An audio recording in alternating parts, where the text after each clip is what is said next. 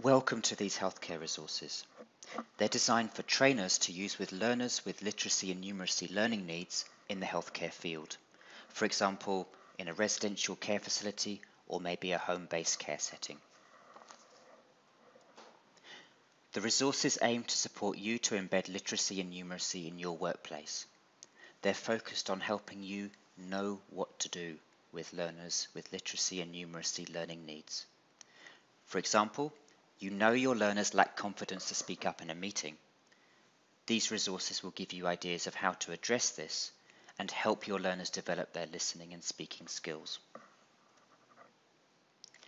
The resources are aligned to the learning progressions for adult literacy and numeracy and reference the range of other related resources you can find on the National Centre website.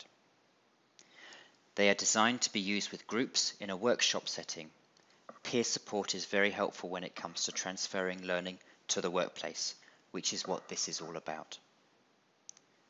The resources are flexible in terms of workshop time. You could do a section at a time in a team meeting once a week, or run them in a series of 60-minute workshops.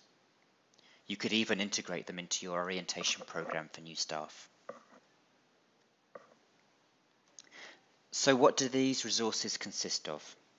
Well, they're a collection of teaching ideas and instructions that will help you develop your practice as a trainer in this area. They are organized in teaching and learning sequences, which describe approaches you can use with learners. Effectively, these are lesson plans describing teaching and learning activities. The teaching and learning sequences introduce the resources. These consist of handouts for learners, cards, cut-up questions or prompts, reflection sheets, slideshows, and short YouTube video clips with authentic examples from the workplace. The best way to approach them is to watch the introduction clip for each resource, then read through the teaching and learning sequence. You can then decide to use the whole sequence, or alternatively, just use the sections that are going to be most relevant to the needs of your learners. The approach to learning is practical, learning by doing something and then talking about it, and the resources are designed to maximize the chances of transfer occurring from the training situation into the workplace. Typically, a teaching and learning sequence will start with a discussion of what happens in the workplace at the moment, so learners have a chance to talk about their experience and current practice. Then, there is input or a chance to observe, notice and analyze. After this, there's a practice task or simulation, maybe a role play where learners can try out skills and you can coach them.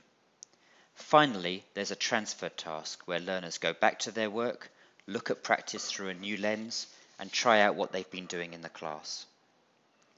This final stage is critical for transfer. It's important to give learners permission to change things and do something different, and they need that support and direction.